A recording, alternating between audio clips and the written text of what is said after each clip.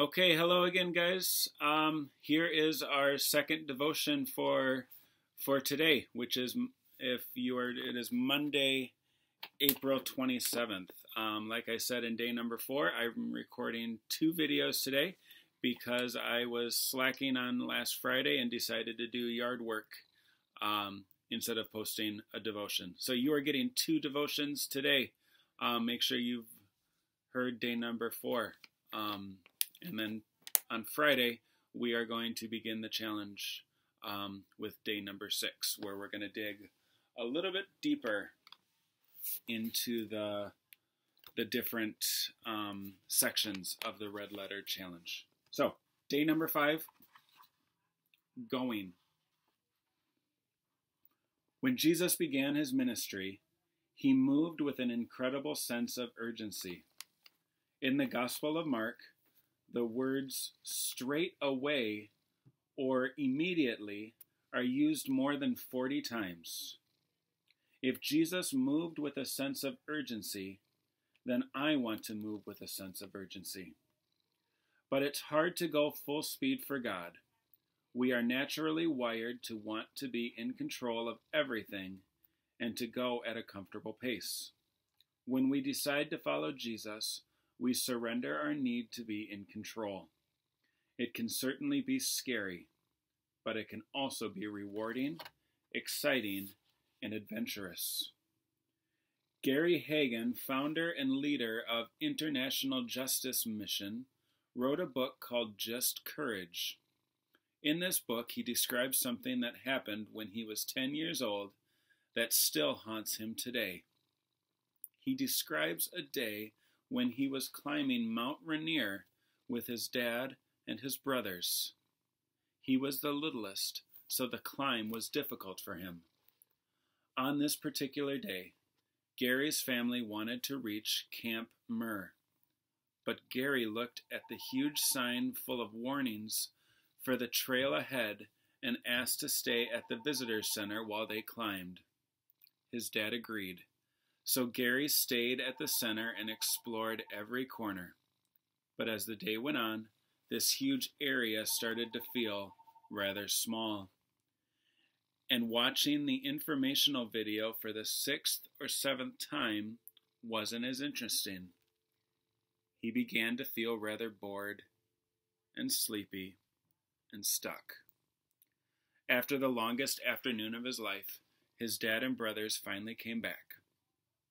They were wet from the snow, famished, dehydrated, and nursing scrapes from the rock and the ice.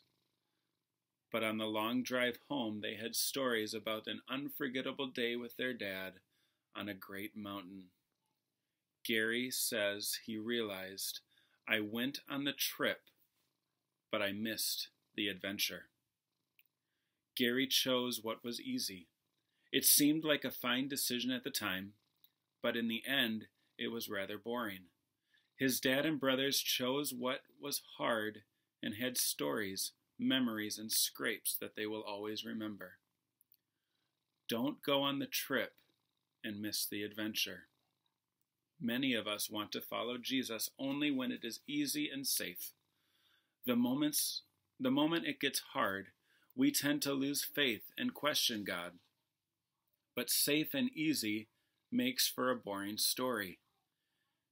In his book, A Million Miles in 1,000 Years, Donald Miller wrote, if you watched a movie about a guy who wanted a Volvo and worked for years to get it, you wouldn't cry at the end when he drove off the lot, testing the windshield wipers. You wouldn't tell your friends you saw a beautiful movie or go home and put a record on to think about the story you've seen.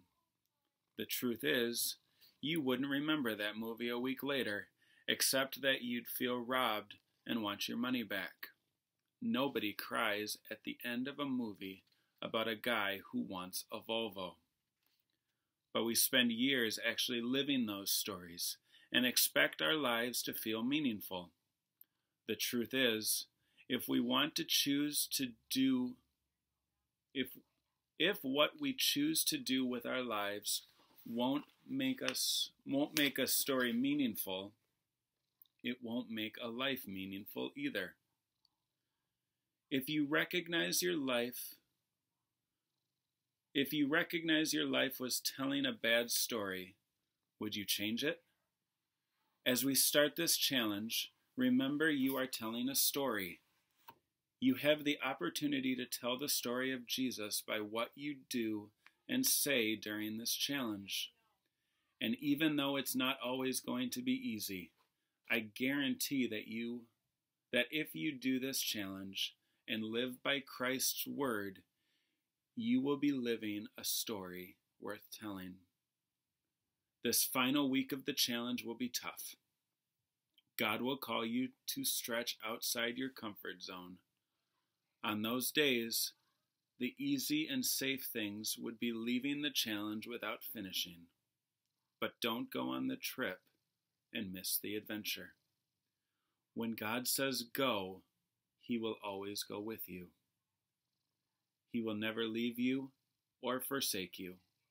When God calls you to go somewhere, you never go alone. Jesus offers us a way of life filled with adventure, mission, and purpose. Are you ready?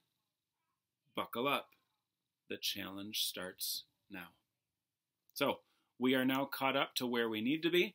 On Friday, we are going to start day number 6, and on this page it says, let's do this. I hope you are excited, as I am, to start this challenge. From here on out, the devotions are going to probably be a little bit longer because there's more pages, but it's going to be a devotion, and then there's a Bible reading, and then there's a little challenge to do. So it won't be too much longer, probably a minute or 2 minutes longer, so nothing really extreme that's going to still take up a lot of your time. But I hope you're excited as I am. I'm doing this challenge with you. I've never read this book, so I'm seeing what kind of changes it does in my life as well. So I hope you have a wonderful week. I will post day number 6 on Friday as we begin our challenge in the Red Letter Challenge by Zach Zender. Blessings on your week, guys.